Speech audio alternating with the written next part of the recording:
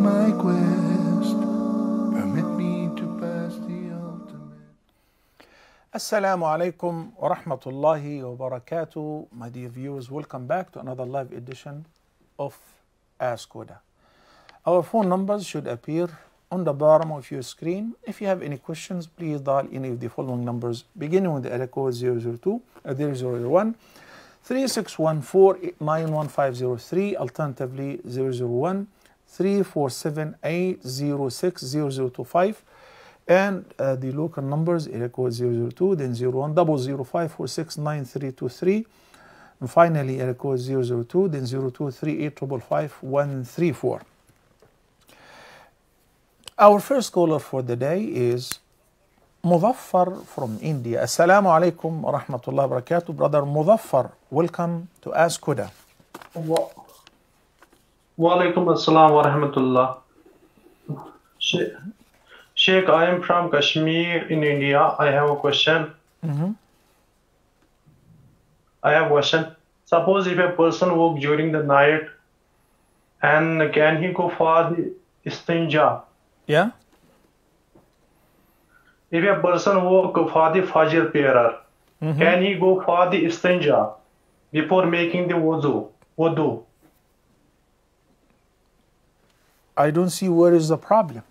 Anytime, not only Fajr prayer, anytime a person wants to do istinja before performing wudu and praying, what is the problem then?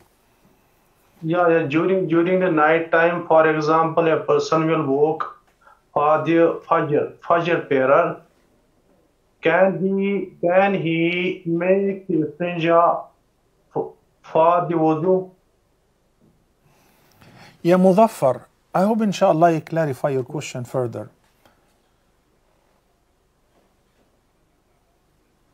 Okay, I guess you're talking about if somebody can just get up from sleep and make wudu and pray. Is it permissible? Yes, it is permissible. Why? Istinja is only compulsory upon answering the call of nature. Okay?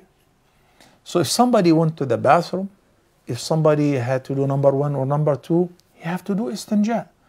I woke up an hour later, 4 hours later, and I want to catch up Fajr. So I don't have the urge of answering the call of nature. I don't want to use the bathroom. Can I just make wudu right away? Yes, it is permissible. So once again, in other words, istinja before wudu is not required unless if you happen to answer the call of nature. By the way, istinja is not required in the case of breaking wind. It's only due to defecation or urination. Barakallah fikum, Muzaffar from India. This is very important to comprehend, brothers and sisters. When Allah the Almighty says, وَإِن كُنْتُمْ جُنُبًا فَاتَّهَّرُوا, in a state of janaba, you must perform ghusl to lift the major, and it would lift the minor impurity as well. So there are traditions before performing ghusl, which is washing one's private, washing the hands, then washing one's private, performing wudu. All of these are recommended sunnah. If somebody didn't do any of that and said Bismillah and he washed the entire body with the intention of performing ghusl, is it permissible? Is it valid? It's valid. Somebody who doesn't have urine incontinence, regularly he goes to the bathroom, he answers the call of nature, and it's okay and everything is regular with him. So at any time he wants to make wudu, does he have to go to the bathroom in order to wash his private or their private first? No, not necessary. And Nabi sallallahu alayhi wa sallam in the hadith, when he passed by the graves of 2 men, obviously of the Sahaba, then he paused and he said, إِنَّهُمَا لَيُعَذَّبَانِ وَمَا يُعَذَّبَانِ فِي كَبِيرٍ. Indeed, both of them are undergoing severe torment in their graves. This is a sound hadith. Then he remarked saying, and indeed they are not being tormented for a major thing, not a major sin, a major thing to avoid. It was easy to avoid. It was very affordable. What is it? أما أحدهما فكان لا يستبرئ من بوله. One of them used not to wash after passing urine. not necessarily washing with water. Al-istibra or al-istinja is to clean up one's private after answering the call of nature, whether doing number 1 or number 2. In the past, it wasn't that convenience to find water to wash one's private, and that's why they used to use stones. As long as you avoid the bones and the animal dung and the remains of other animals, then it is perfectly fine. So they used to use stones, hijara, minimum 3 stones. If you think that it is needed to use further until you make certain that no remains of impurities, whether of number 1 or number 2, then use as much as you want. And then when you throw it in the desert, because in the past they didn't have bathrooms, and the bathroom facilities were not in their homes. They thought this is disgusting. Nowadays, people have in their master bedrooms shower place, bathroom, commodes, and all of that. So what we mean is, whether you use tissues, napkins, or if you are an outdoor in the desert or on the beach and use stones, all of that is permissible upon answering the call of nature. If you didn't have the urge, and if you did not answer the call of nature, then it's okay, you can make wudu right away. Even if you're not making wudu, you should clean up after answering the call of nature as well. Assalamu alaikum wa rahmatullahi wa barakatuh. Brother Zakaria from Kenya. Assalamu alaikum, Zakaria. Wa alaikum salam wa rahmatullahi wa barakatuh. Yeah, go ahead, Zakaria. Welcome to Ask Huda. Thank you, Sheikh. So, I have a question, like, I wanted to recite a surah, so that if you could see that how I am reciting, because I am learning the Quran by myself and by tajweed, but I don't have a teacher nearby me. طيب Zakaria, allow me to give you a nasiha. First of all, Allah appreciates your effort of learning the Quran. But secondly, the way you said that you're learning Quran on your own and tajweed is not the correct way, unfortunately. Because there is no way that you can pronounce the letters from their articulation points and know the characteristics of the letters on your own. Literally, there is no way. No one can learn calligraphy on their own. You can be talented in drawing, but to draw professionally, you need somebody to teach you, a tutor. You can never learn anatomy on your own through reading in books. You have to have a professor who will teach you everything about anatomy. Tajweed and language is like that, especially the Quran. So please, do yourself a favor. There are many schools online. Huda Academy is available online. Sign up for the Quran and Tajweed class and you will benefit a great deal, insha'Allah Azza Jal. And for yourself and the rest of the respected viewers, we have a program every Thursday where we take the calls for people who would like to recite the Quran, and then we check the recitation and correct if it is needed. Thank you, Zakaria from Kenya. Assalamu alaikum wa rahmatullahi wa barakatuh. Salman from India. Welcome to Ask Huda, Salman. Yes, assalamu alaikum, Sheikh. Wa alaikum salam wa rahmatullahi wa barakatuh. Sheikh, my question is, I know that a quick shower with rinsing of mouth and nose to uplift a major impurity is sufficient for wudu, and we do not have to do wudu separately after this, and we can pray directly. But if someone touches his private part for washing during this ghusl, so does he have to do wudu separately, because touching of the private part breaks the wudu that is included in this ghusl?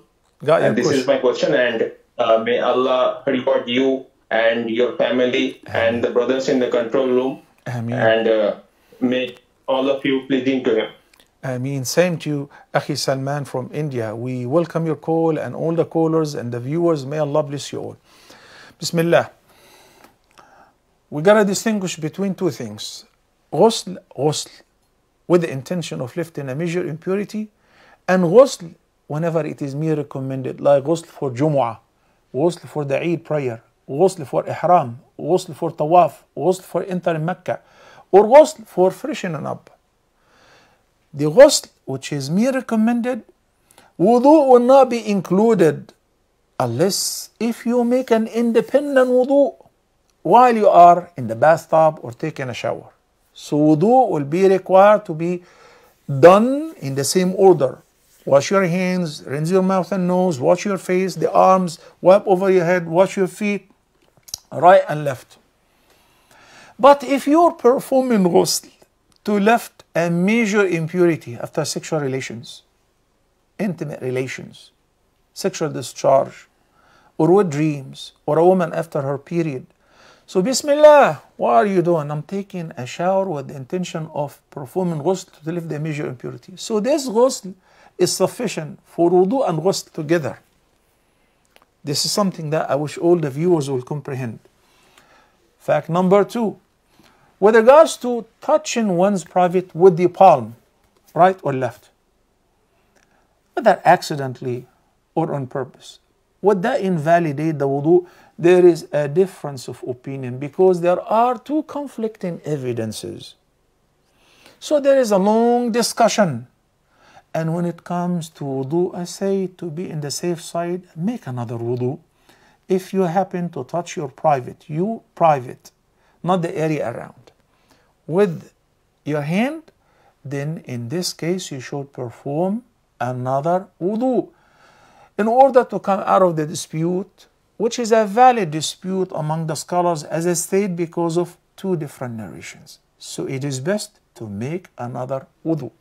Barakallahu feekum. Assalamu alaikum. Sister Fatima from the USA, welcome to Ask Huda. Assalamu alaikum, Sister Fatima. Alaikum assalam wa rahmatullahi wa barakatuh. How are you, brother? I'm doing great, alhamdulillah. And yourself? Good, alhamdulillah. I have a question. My mom is my grandmother passed away, right? And she used to get the pension from my grandfather who passed away a few years ago. Mm-hmm. So when my grandmother passed away, now there's nobody. So according to the law in India, the pension should go to the first widow in the family, which is my mom. So she gets the pension. But my question is, does anybody else, her brothers or sisters, does anyone else have the right on that pension? Or does that belong to my mom? Or what can she do with that money? So that's the question. Okay. When somebody dies and he leaves any wealth, whether in the form of cash or retirement fund, and I would like to differentiate between the salary that the widow would receive on monthly basis, the salary that the widow would receive on monthly basis from the government, versus a fund, that retirement fund, like a lump sum or properties or wealth. In the case of a lump sum or a retirement fund, it must be distributed among the heirs according to the inheritance law in Islam, even if the government says otherwise. Okay? So not her brothers, not her sisters, rather the brothers and sisters of the dead person, in case that he did not have children. But obviously, if he have children and he has a wife, then the wife and the children will be the eligible heirs. If he have parents, each one of them will get 1/6 of the inheritance, and the wife will get only 1/8 of the inheritance. Then the rest will be divided among the sons and daughters. If no one is there to inherit, it will be entirely the wives. But when the government says this is a payment to the wife to support her after the death of her husband, so it is her money. And if she has orphans, youngsters, she will eventually support them from this fund. She will spend on them out of that. But grown up and independent, and everyone is making their own earning based on the agreement between the person and the government or the employer, that this is to be given to your wife and the minors, if there are any minors. There are no minors. So it will only go to the wife, the widow. So it is hers. Sometimes they say if the father have daughters who are not married yet, so the the pension plan will be given to the mother, and the daughters who are not married yet, then they enjoy it. This is perfectly legal. Thank you, Sister Fatima from the USA. Sister Khadija from the USA, welcome to Ask Huda.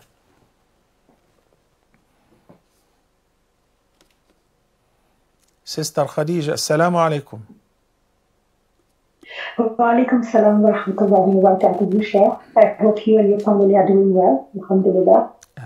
Thank you, I have a question for you, Sheikh. Bismillah, go ahead.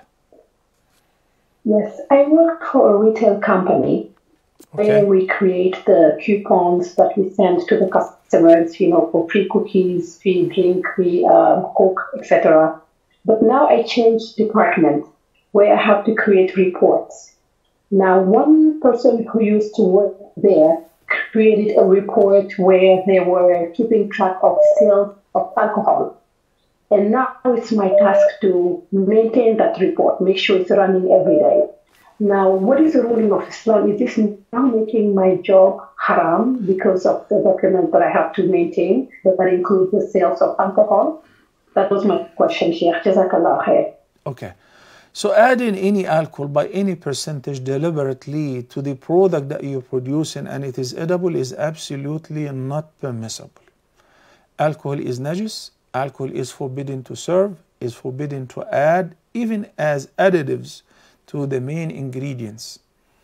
So it is not permissible to add alcohol to the product that you're making. And if you do this or you supervise that, this is haram. May Allah guide us to what is best. Thank you, Sister Khadija from the USA. And my dear viewers, it is time to take a short break. And inshallah, I'll be back in a few minutes. Get your questions ready and we'll receive your questions shortly, inshallah. Please stay tuned.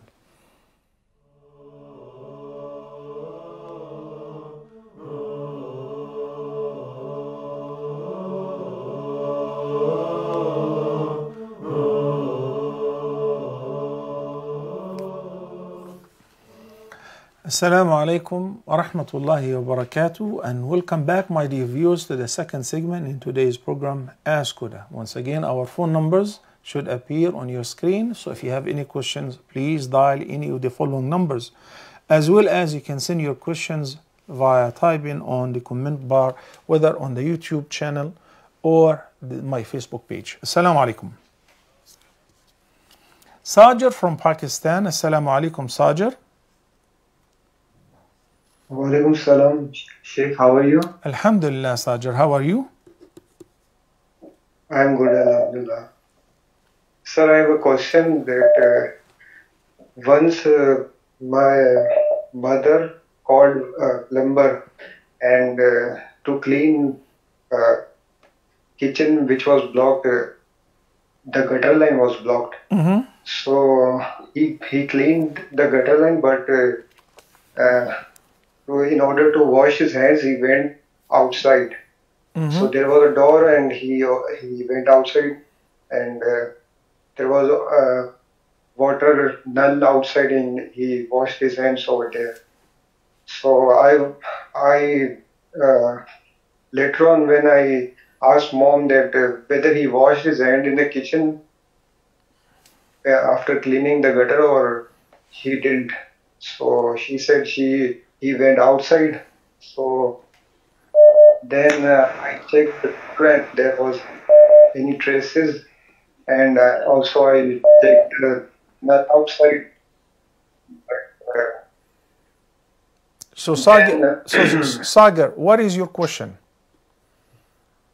My question is that today when I was wearing my clothes, and I actually thought that I didn't check the handle of the door properly, and maybe the inside of the door he touched with something like najis, and maybe all Sagar, yeah, I know where you're coming from. Let me tell you this. When I clean the gutter, it's dirty, but it is not najis. You know what najasa means? Najasa is not every dirty object. Rather, it's a specific thing.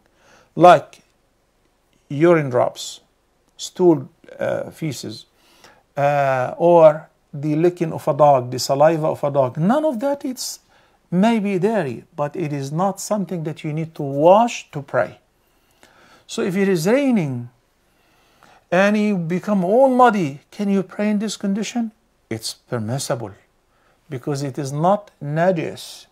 Somebody who's cleaning the gutter, his hands are not najis, are not impure. He's tahir, but maybe there he needs to wash his hands. So he held the handle of the door with his hand. Don't worry about it, no problem. Where he walked, where he washed his hands, and he soiled everywhere with the droplets of water after washing his hands, all of that is not najis. So you don't need to wash your clothes, you don't need to wash your hands. There is a difference between a specific dirtiness, which is najasa, and generally speaking, we say it's dirty, it doesn't look clean. Okay?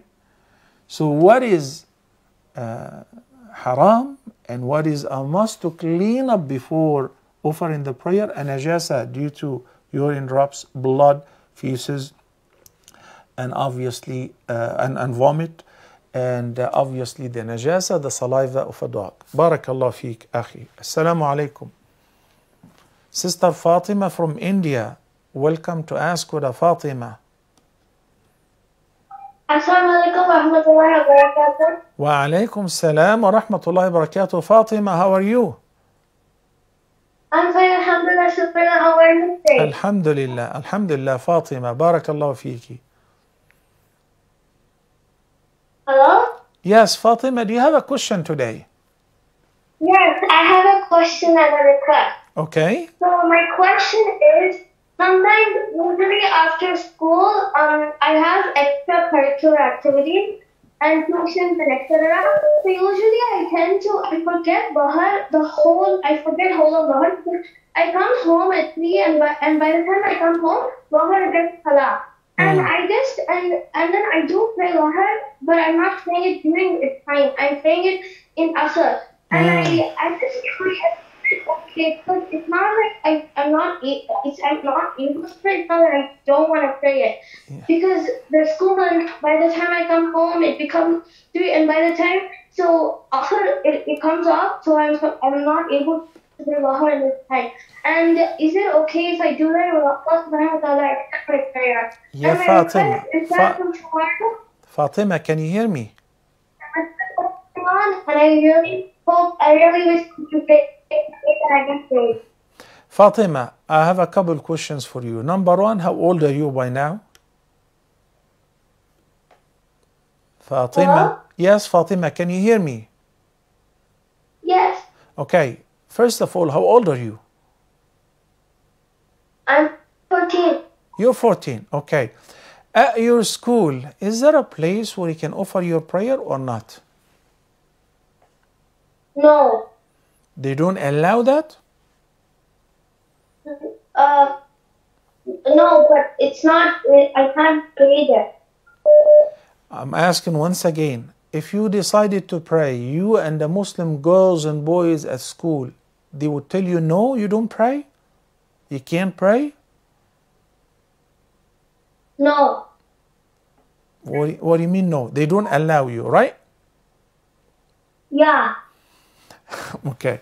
Let me answer you, Fatima. I initially asked her, how old are you? In order to know whether she's mukallaf or not. Because when somebody was underage, yani did not reach the age of puberty yet, we say no problem.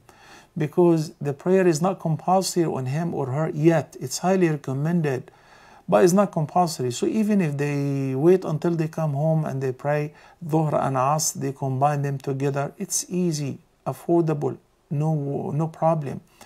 But for a person who's mukallaf, have reached the age of puberty, he and his dad, she and her mom are the same with regards to at-taklif, that they have a duty that they should fulfill, which is offering the prayers on time. Allah the Almighty says in chapter number 4, Surah An-Nisa, إن الصلاة كانت على المؤمنين كتابا موقوتا. Most certainly Allah has ordained the prayers on the believers at fixed times.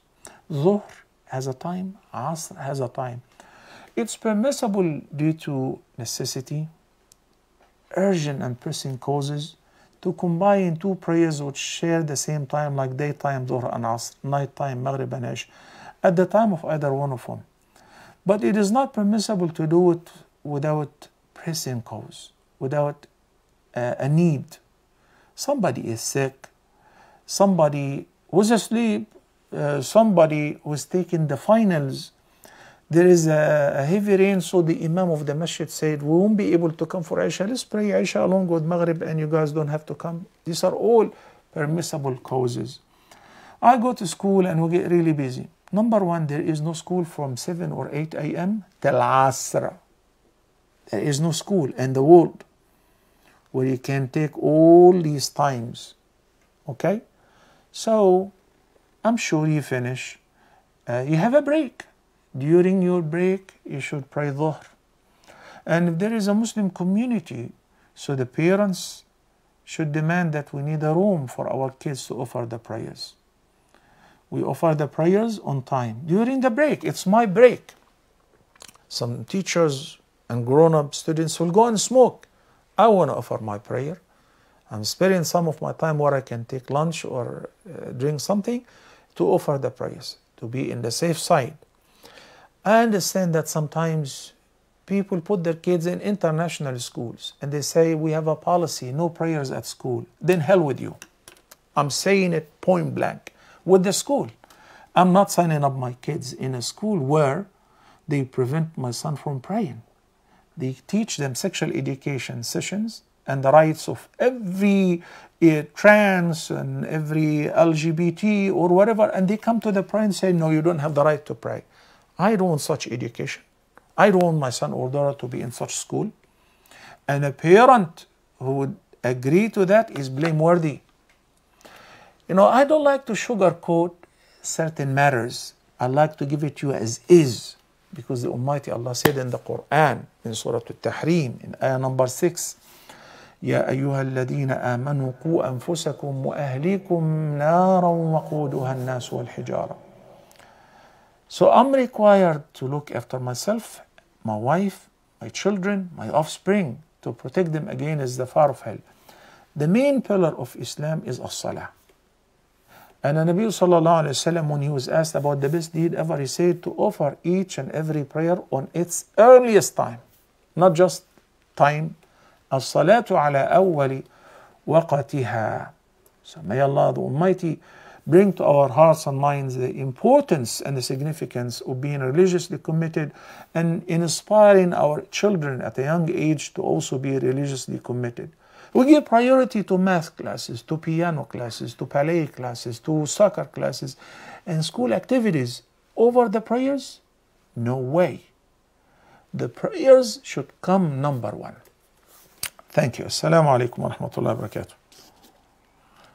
Masood from United Arab Emirates. Welcome to Ask Huda, Masood. Assalamu alaikum, Sheikh. Alaikum assalam wa rahmatullahi wa barakatuh.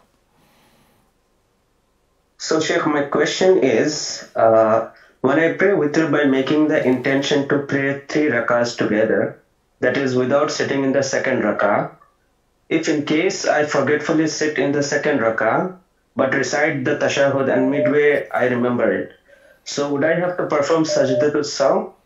This is a witr prayer, correct? And yes, this is the witr prayer. Yes, you should pray sujoodus sahw. Okay. So it all depends on the intention. Yes, because you've added something that is not in the prayer. Yes, okay. Second question, please. And my second question, Sheikh. Yeah, that answers my question. My second question, Sheikh. It is related to performing ghusl for the deceased. Mm-hmm. So is there any recommended series from Huda TV channel that I can refer demonstrating how to perform the ghusl for the deceased? That's a very interesting question. I think we do have a series. I don't know where we can find it in the archive.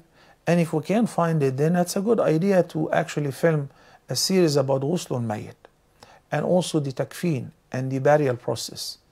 So everything from death to the burial, if we don't have one, it's a good idea to start filming one.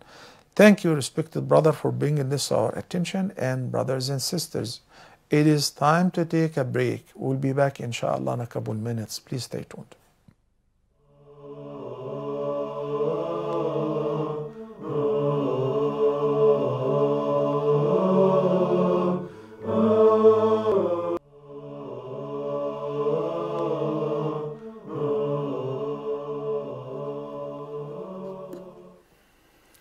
Assalamu alaikum wa rahmatullahi wa barakatuh, and welcome back. We have our first caller for this segment, Brother Abdul Rahman from Italy. Assalamu alaikum and welcome to Ask Huda, Abdul Rahman.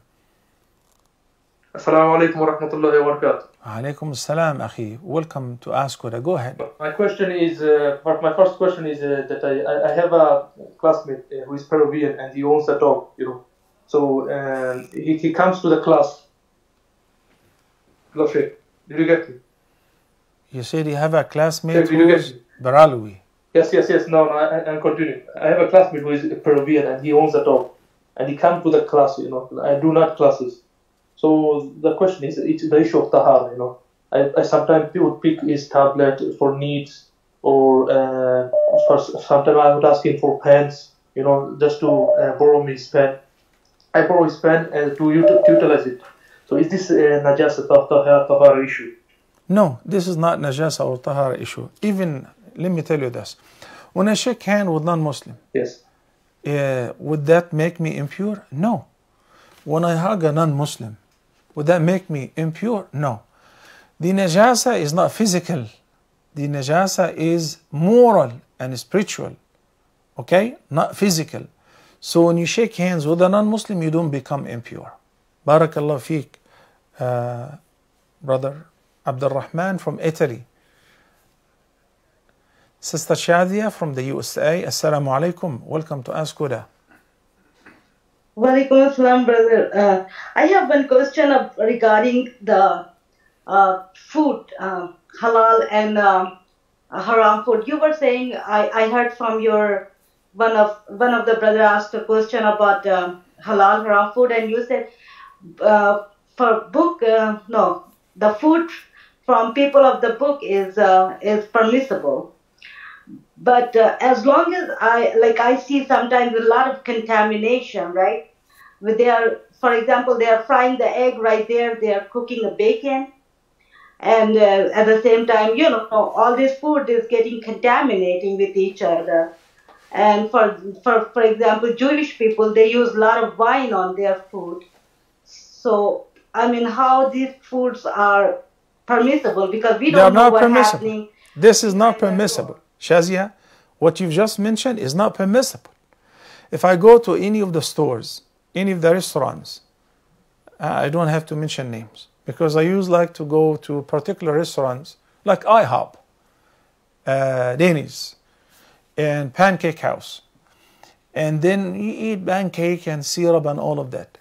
And then once the owner showed me how they cook, and they even fry the eggs, and they do the meat, everything on the same grill. So the lard and the fat of the sausage and all, it's all mixed. And he alerted me to that. Okay? So if you go and you know that, please use a new frying pan, not on the same grill, and they do so, fine. But otherwise it's haram, because it's not just contaminated, it is cooked with haram and along with haram. And this is not professional, this is not compliant with the law, but this is what they do in many places. So if you know that they added anything that is haram, or it is cooked on the same grill where other forbidden items have been cooked, it's not permissible. No Muslim would tell you it's okay to eat it, because now it is contaminated with what is absolutely forbidden. And please, I would like to distinguish between two major issues. When somebody says, "Ya Sheikh, is the meat which is slaughtered by the people of the book, the Jews or Christians, halal or haram?" Do I have an opinion? Allah said in the Quran, وَطَعَامُ الَّذِينَ أُوتُوا الْكِتَابَ حِلٌّ لَكُمْ وَطَعَامُكُمْ حِلٌّ لَهُمْ. It is not me. This is what Allah said in Surah Al-Ma'idah, number 5, chapter number 5. This is what Allah said in the Quran. طَعَامُ الَّذِينَ أُوتُوا الْكِتَابَ حِلٌّ لَكُمْ. Who is the best mufassir of the Quran? Turjuman Quran, Abdullah ibn Abbas said the word ta'am refers to the meat. Was Prophet Muhammad ever invited by Jews or by Christians? They slaughtered for him a sheep and he ate out of it? Of course. And this is confirmed in the Sound Hadith. You turn around and you're going to say, but they don't slaughter, they kill. Or they use a stun gun, or they electrocute. This is an entirely different issue. So this is haram. This is absolutely forbidden, even if it is done by a Muslim. Yani if a Muslim held a gun and he shot a cattle in the brains and it died, even if he said Bismillahir Rahmanir Rahim and he pulled the trigger, it's dead. It's called maita. You don't eat it. Okay? The word zabiha means it has been slaughtered. Somebody would say, but the people of the book, they don't say Bismillah ar-Rahman ar-Rahim. I know. And that's why they're not Muslims.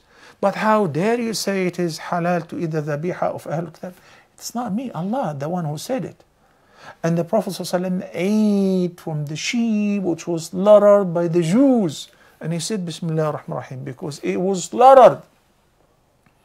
Okay? So this is one category that we have to be very clear about it. There is no khilaf in this point of view. The problem is, number one, when we don't know whether it was slaughtered by people of the book or by atheists, by Hindus, by Buddhists. You know, it's a mixed community. This is a problem. Second problem, they don't slaughter a sheikh, they kill. Then it's haram, no questions asked. Oh, in the restaurants where they cook the biha or whatever, they mix the meat. They cook on the same grill. Pork chops and lamb chops and beef chops, haram. Don't eat it because it is cooked on the same grill, contaminated with what is haram. May Allah guide us what is best. Assalamu alaikum. Brother Omar from the USA, welcome to Ask Huda Omar. Omar, can you hear me? Assalamu alaikum. Wa alaikum assalam wa rahmatullahi wa barakatuh. Welcome to Ask Huda, Brother Omar. Go ahead. Sheikh, I have a question. My family here in America, they eat the normal meat that's sold. I just want to ask how I can navigate like helping them cook, and if they ask me to make them food when the question was just Omar, your question was just answered a couple minutes ago. So once we finish this episode, you listen to minute 45. You know, you pause at 45 and you watch the answer to this question. Barakallahu feekum. Thank you, Brother Omar from the USA. Maybe you can accommodate another question. Assalamu alaikum.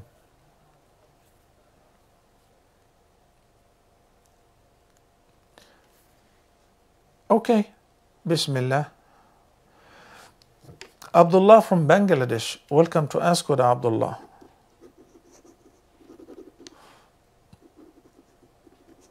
Assalamu alaikum. Alaykum assalam wa rahmatullahi wa barakatuh. Go ahead, Brother Abdullah.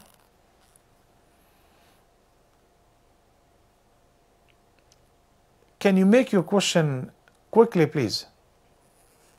Yes. Yeah, go ahead. What is your question, brother?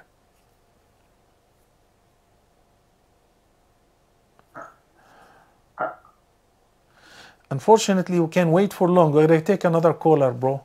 Assalamu alaikum. Umair from Nigeria, please, ya Umair, present your question right away. نعم جزاكم الله خير يا شيخنا. جزانا وإياكم. Thank you, Umair. What is your question?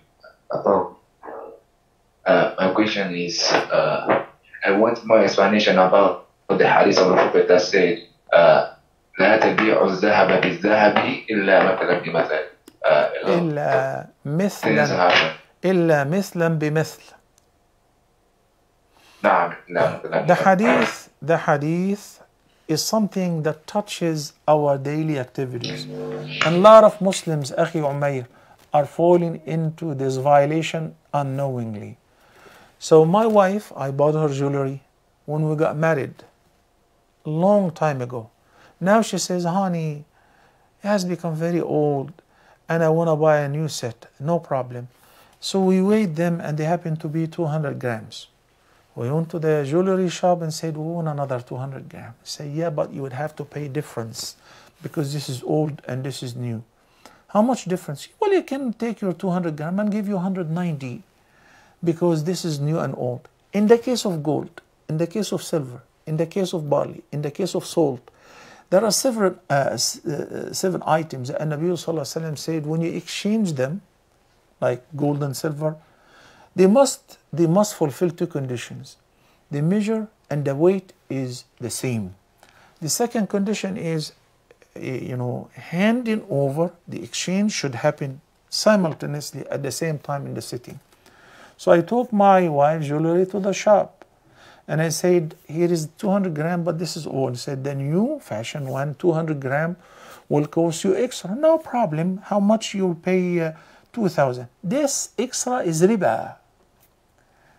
So what is the best way to do it? Here is a 200 gram bracelets, necklace, rings, whatever, earrings. How much would you buy them for? Bismillah. He bought them for $6,000, for instance. And now, what would you like, honey, of the new stuff? Okay, because of the manufacturing, you pick whatever and you pay cash or with your card in a new transaction. But in case of exchanging gold for gold, it must be the same weight. Silver for silver must be the same weight. Dates for dates, barley for barley, same date. Okay? Same measure, if you're following the measure. Same weight, same measure, and in the same sitting. If you want to do, differently, then sell what you have for any other currency, if they deal with gold, if they deal with silver, if they deal with cash, and then buy the new stuff in a new transaction. Then both of you are not blameworthy. Thank you, respected brother from the USA, I believe. Umair from Nigeria. Lebanon, Abdullah from Lebanon, final caller for the day. Assalamu alaikum. Go ahead, Abdullah. Wa alaikum assalam, Sheikh. How are you? I'm doing great, alhamdulillah. And yourself? Alhamdulillah, Rabbil Alameen, I'm fine. Dear Sheikh, I want to ask you two questions actually. My first question is regarding tashahhud. When I'm praying, I finish my 2 rak'ahs by mistake. I make the full tashahhud, but I don't say salam alaikum rahmatullah. I realize, I made the long tashahhud. I get up and continue my prayer. Okay, this is the first question. So I want to know if should I repeat the salah or no. Wait a minute. You're praying 2 rak'ahs. Your intention was to pray 2 rak'ahs, correct?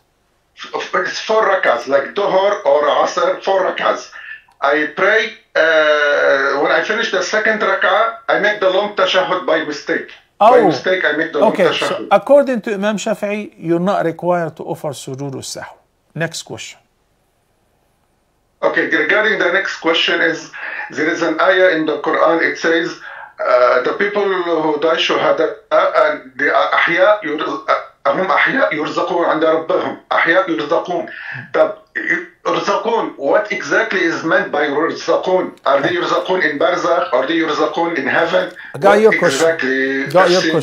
your question, Abdullah. The ayah says, وَلَا تَحْسَبَنَّ الَّذِينَ قُتِلُوا فِي سَبِيلِ اللَّهِ أَمْوَاتًا بَلْ أَحْيَاءٌ عِنْدَ رَبِّهِمْ يُرْزَقُونَ. In this ayah, Surah Al Imran, the Almighty Allah said, don't you think that those who die for the sake of Allah, like on the battlefield, dead? No, they are not dead. Rather, they are alive. Where? عند ربهم, with the Lord, يرزقون, being provided. What do you mean being provided?